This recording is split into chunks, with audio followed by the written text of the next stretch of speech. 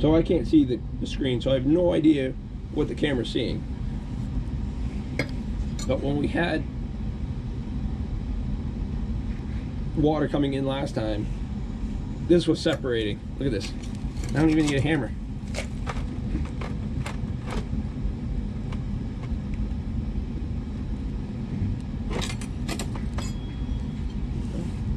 This is part of the rebuild of the floor before spring, because I only get water on this side. I don't get water on the other side, even though there's a pile of snow from the driveway on the other side.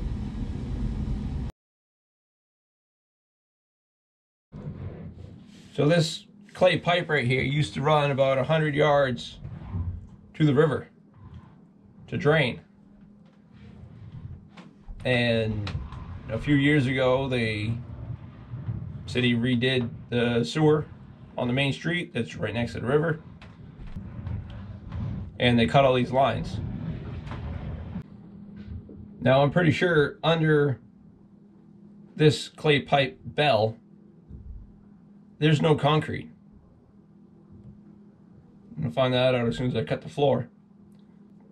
Last summer, we had 2 huge rainstorms. Nothing at all for little ones in between. And I had water pouring in here. And I think it was right out of this corner is where all the water was coming from. At least most of it. So I am putting a perimeter drain inside because I'm cutting the floor up anyways. It's not going to be a French drain. It's going to be under the floor. And I'm going to have a shutoff valve in my sump well.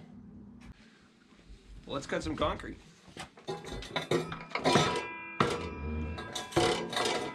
Turn the water on.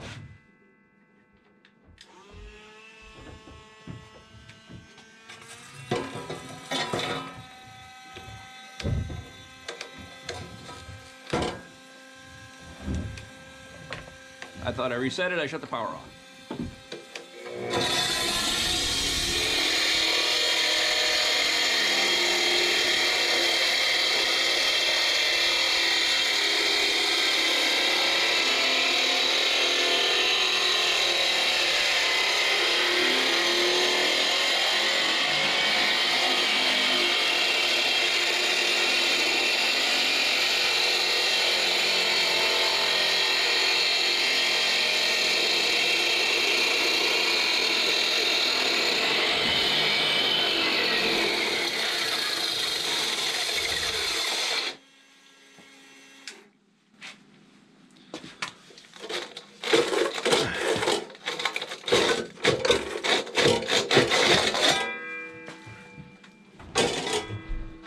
Pretty good for a $230 saw, I think.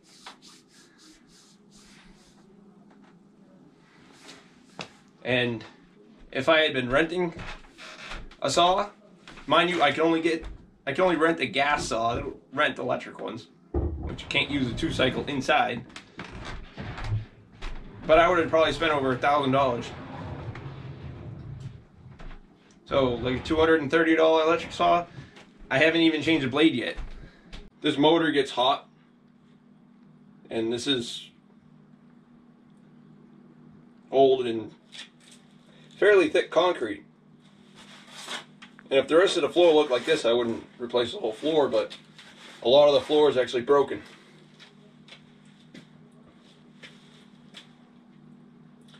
I also have a 6-inch pitch from this end of the basement to the other end.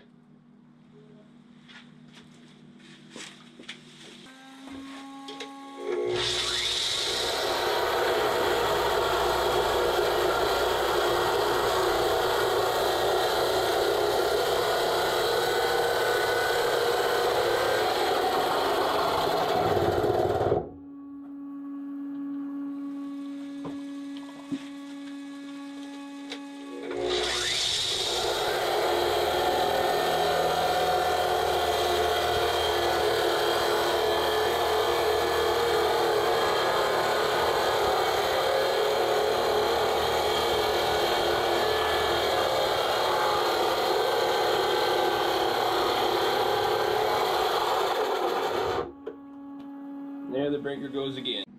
So I'll fill the bucket of water while the motor cools down. I only have about 80 feet of concrete to cut, so